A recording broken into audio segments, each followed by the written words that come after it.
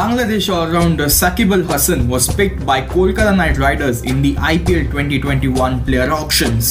However, the availability of the Bangla Tigers superstar is hanging by the thread. He earlier decided to skip the upcoming test series against Sri Lanka to play in the IPL. However, this decision by Shakib was not taken in good light by the Bangladesh Cricket Board. Now, BCB is rethinking their consideration over allowing Shakib AL Hasan to play in the upcoming IPL season.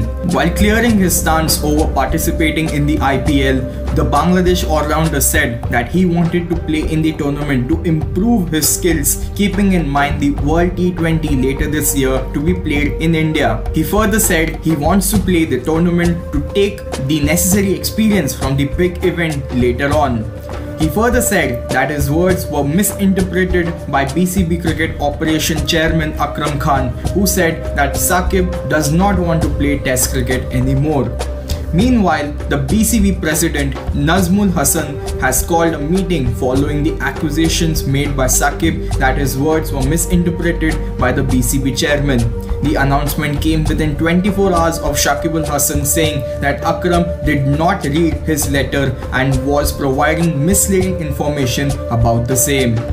Meanwhile, as per reports in CricBuzz, the board will sit for a meeting to discuss Shakib's NOC and a decision will be taken in the next meeting in the upcoming week. For more such content, do hit the subscribe button and follow us on our other social media platforms.